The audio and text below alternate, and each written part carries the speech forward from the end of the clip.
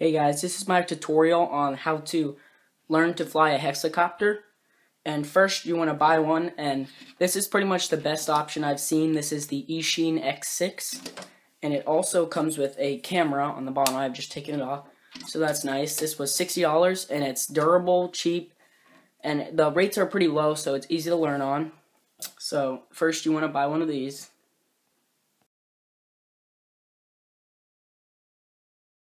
Okay, next you want to understand how they work. So on the left, on your left stick here, you have your throttle. Up and down will cause it to lift off, and you have left and right movement, which will cause it to spin. As you can see there. And on your right stick, you have forward and backward, left and right movement. And when you have the quadcopter pointing away from you, the blue lights are the front on this one, and the white four are the back. If you give it throttle and you go forward, it will increase the spinning of the back blades and will cause it to move forward. And the same for reverse, left, and right. And that's how it moves. And I recommend you have a quad first because that'll make flying this a lot easier for orientation.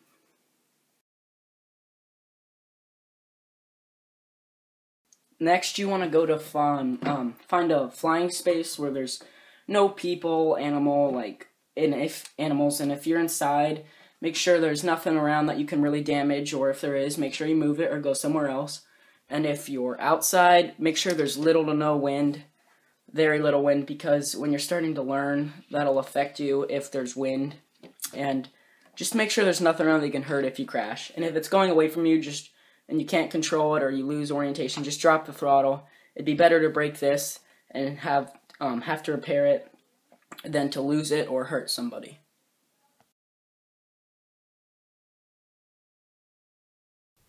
Okay, next what you're going to want to do is take your hexacopter to your flying space, put it down with the front facing away from you, and bring the throttle up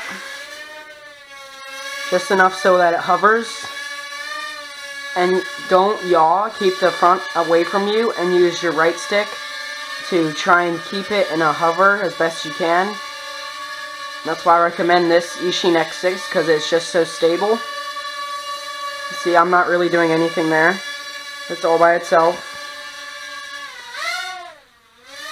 Then what you want to do is start to move it forward and backwards, just using really slow and really small stick movements. Keep it in low rates. Don't yaw, just move forward and backwards slowly. And then start to go left and right, and just get a feel for how it flies.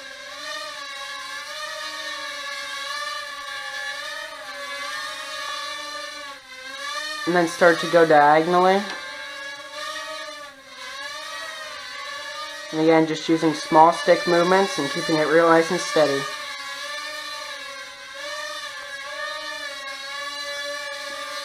And once you feel like you've mastered this step, you can move on to the next. So try and land it. Then once you've done that, move on to the next step.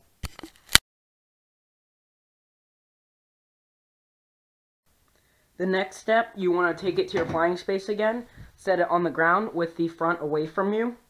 Bring it back up to a hover. And start to move it around a little bit without yaw. Don't use yaw yet. Just forward and backward, left and right. Then once you're used to that again, you can start to add some yaw to it. Right now you just want to spin in place. You see there? I'm only giving yaw input. It's pretty much staying right where it is. And just start to go forward, and as you go forward, add a little bit of yaw into it. And you'll start to do circuits.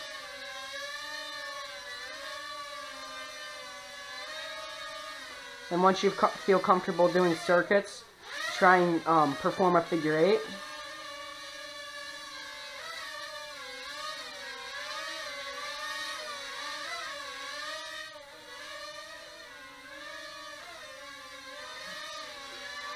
You just fly around real slow using small stick movements. And once you're comfortable with that, you can start to do mostly what you want and start to experiment and just have fun with it. That's the main thing. Just make sure you keep practicing and stay away from people in the beginning, so you don't, if you crash, you don't hit anybody. Okay, let's bring it in.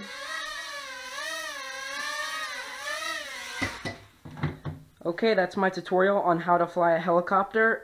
Let me know if you like this video by hitting like or dislike, and as always, please subscribe and stay tuned for more videos. See ya.